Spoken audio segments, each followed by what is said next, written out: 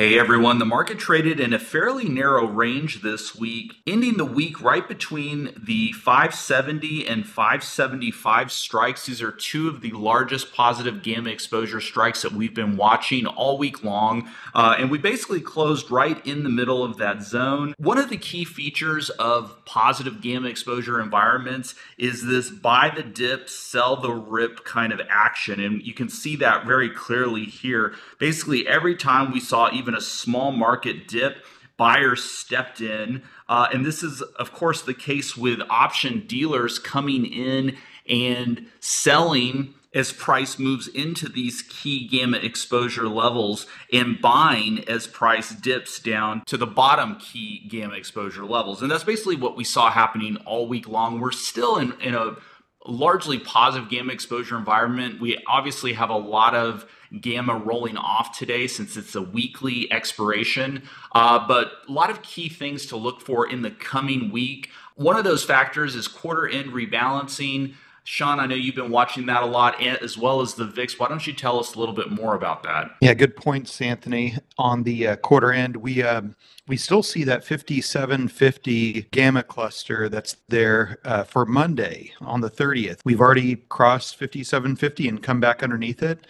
And what I'm looking at here, a different perspective on basically the same chart you were showing. I'm starting to pay attention to the fact that we're below the whole moving average. That's this kind of pink line here. And we've been below that now for 3 days. Now, even though the whole has been rising, so price has been able to still show kind of an upward trend from that, you can see there's selling pressure as denoted by the fact that these candles are red.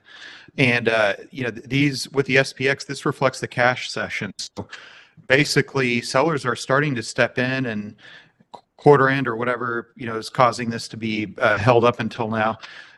As long as this is below the whole, I think the risk is to the downside, and even reaching this middle channel at 5614 would be bullish long term, but man, that's 120 points, 124 points. So, these are sizable moves that are probably just ahead. Yeah, great point, Sean, about the selling pressure on the last three candles. Another key factor I've been watching is the semiconductors, and I've been paying attention to the SMH, which is the semiconductor ETF. We mentioned in a few videos ago how SMH basically broke this down trend line here a few weeks ago.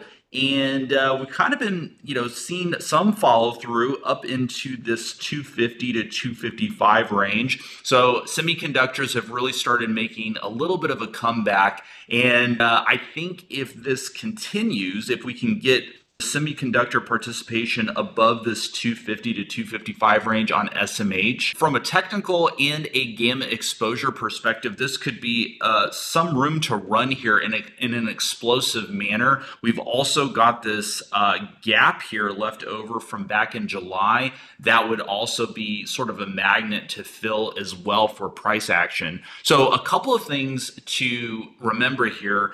If this fails, like Sean was talking about with some of the selling pressure in the broader market overall, semiconductors could lead to the downside. But if we do see a breakout here, I think that the semiconductors could be leaders to the upside in sort of a capitulatory move for the market. So, we're kind of at a crucial inflection point for semiconductors specifically. Obviously, markets are still near all-time highs, so a lot to pay attention to next week. Yeah, you're right about the SMH looking bullish, Anthony. Those are great points.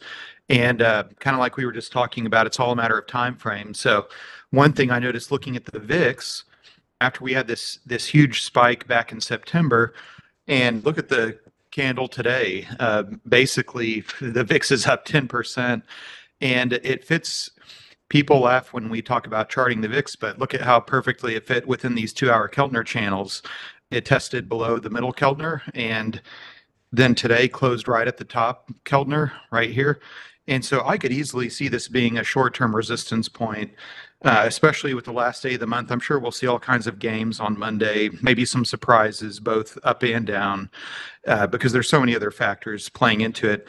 It wouldn't surprise me at all to see the VIX bounce back down from that 2-hour resistance, even if we see more downside into October, that might fit in with setting a base for a bigger rally in SMH and some of these other potentially bullish things that we see into year end.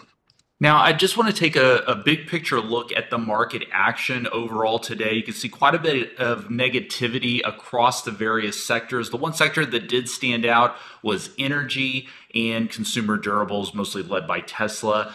The rest of the market really struggled, mostly flat to the downside. Financials, tech, healthcare, retail. If we go out to the weekly time frame for last week, you see the biggest leaders was really tech and a lot of the consumer names: Walmart, Home Depot, McDonald's, again, Tesla. So a few sectors just to look out for in the coming week to see if these continue leading. And I mentioned Tesla. Tesla is actually coming into a very interesting level here. We had a intermediate peak between the 260 and the 270 level, and we're coming right back into that zone here.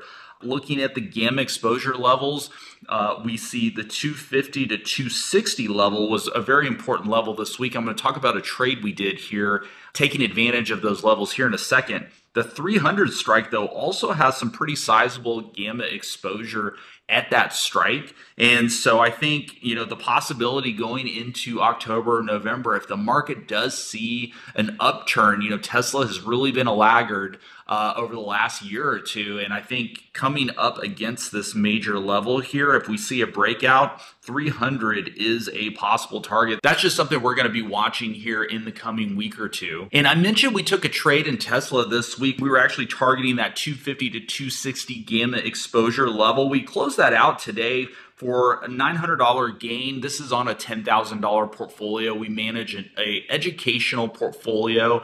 And so this was about a 9% gain just in a few days. And so just coming over here to the trade itself, this was actually an iron fly, as we highlighted here in our community Discord, an iron fly targeting the midpoint of this 250 to 260 spread based on our gamma exposure data. And so even though it was kind of a narrow range for Tesla, the gamma exposure was pointing to that. You can see the iron fly was 10 wide, meaning we were buying the 245 puts, buying the 265 calls, and selling the 255 calls and puts. This actually gave us a really nice risk reward ratio. We had approximately a $7 potential profit and a $3 potential loss. And so, we like these asymmetric risk reward setups, and this one really played out well for us this week. By the way, if you guys are interested in accessing our gamma exposure tools or our option flow dashboard, head on over to geeksoffinance.com. You can also get access to our community Discord. I'll put a link in the description below. Thanks so much, everybody, for watching, and we'll see you guys in the next video.